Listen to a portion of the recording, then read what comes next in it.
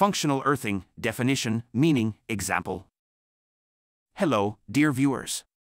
Welcome back to our channel. Today, we have an electrifying topic that's bound to spark your interest: functional earthing. I'm your host Yuri, and together, we'll dive deep into this crucial aspect of electrical systems. So, functional earthing or functional grounding, in US, is an earthing for functional purposes other than electrical safety. Functional earthing of a point or points in a system or in an installation or in equipment, for purposes other than electrical safety, such as for proper functioning of electrical equipment. This term is defined in the BS 7671:2018 plus A2:2022. The process involves establishing a connection between the equipment's functional earth terminal and an isolated earthing arrangement that is ultimately connected to the protective earth via a single point. To define a clear borderline between functional earthing and protective earthing, the following explanations are given. Functional earthing: if any connection of the functional earthing is interrupted, it does not impair any kind of protection or any kind of protective measure or protective provision provided for electrical safety. Therefore, its application mainly relates to communication, measurement, and electromagnetic compatibility (EMC). Protective earthing: if any connection of the protective earthing is interrupted, it impairs the protection or the function of a protective measure or protective provision provided for electrical safety. Functional earthing explained. The most common type of earthing we see everywhere in electrical installations is protective earthing. Its main function is to protect people from electric shock and equipment from failure in an emergency. But there is another task for which earthing is necessary: to protect equipment from parasitic interference. It is a low-current disturbance, not capable, in general, of damaging equipment or affecting the health of people. However, the absence of such earthing, referred to as functional earthing, leads to the occurrence of unpleasant background noise in loudspeaker equipment, malfunctions in communication systems, etc. Functional earthing must be placed as close as possible to the object to be protected.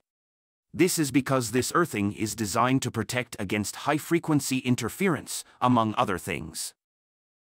Functional earthing is basically equipotential bonding. This is the discharge of coupled transient currents that build up on screens, or a FE function in device parts for people with non-dangerous voltages. The same applies for couplings on the ground leads inside equipment. These, too, must be safely discharged. If a functional earth is required for certain equipment, for example measuring and control equipment, supplementary protective equipotential bonding shall be provided between all exposed conductive parts and extraneous conductive parts, inside the location and the functional earth. Equipment may be provided with means for connection to earth for functional, as distinct from protective, purposes only where such a need is recognized in the relevant IEC standard, e.g. for EMC purposes. Such means shall be insulated from live parts and insulated from exposed conductive parts except where exposed conductive parts are connected to a protective bonding terminal, e.g. in case of PELV equipment. The means for functional earthing shall have a marking or other identification in accordance with IEC 60445. Functional earthing and functional-equipotential bonding for information and communication technology equipment and systems, ICT. A functional-equipotential bonding system may comprise functional earthing conductors, functional bonding conductors, a main functional earthing terminal. Where the functional equipotential bonding system is not locally connected to the protective equipotential bonding system, the functional bonding conductors shall be insulated and installed separately from the protective conductor and connected to the main earthing terminal only once. Note: the functional bonding conductors are insulated because those conductors could under certain circumstances achieve a dangerous potential. If there are multiple functional bonding conductors present in the electrical installation, a separate main functional earthing terminal, MFET, shall be installed for ease of connection for these conductors. The main functional earthing terminal shall be connected to the main earthing terminal only once. The cross-sectional area of every functional bonding conductor or functional earthing conductor shall be capable of withstanding all mechanical and thermal stresses caused by the expected operational current. This current shall be determined in accordance with the manufacturer's instructions or by measurement taking into account the ICT equipment or system. Minimum cross-sectional area. In the absence of requirements, for example stated by the equipment manufacturer, the following minimum cross-sectional area shall be applied for functional earthing conductors and functional bonding conductors. 2.5 square millimeters for copper or 16 square millimeters for aluminum if protection against mechanical damage is provided.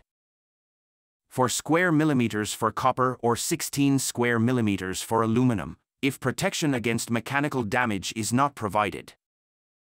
Note, larger cross-sectional areas can be specified for EMC reasons. If part of an item of equipment can be removed, the functional bonding conductor for the remaining part of the electrical installation shall not be disconnected. Main functional earthing terminal, MFET. The following conductors shall be connected to the main functional earthing terminal, MFET, if any. Functional earthing conductors. Functional bonding conductors.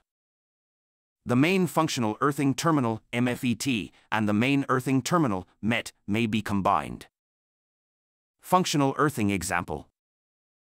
Where there are problems in existing building installations due to electromagnetic influences, the following measures may improve the situation. See the figure on the screen. Figure 1. Illustration of measures in an existing building. The figure shows the functional earthing conductor. Thank you for joining me today on this enlightening journey. Don't forget to like, subscribe, and hit that notification bell for more electrifying content. Until next time, stay safe and stay informed.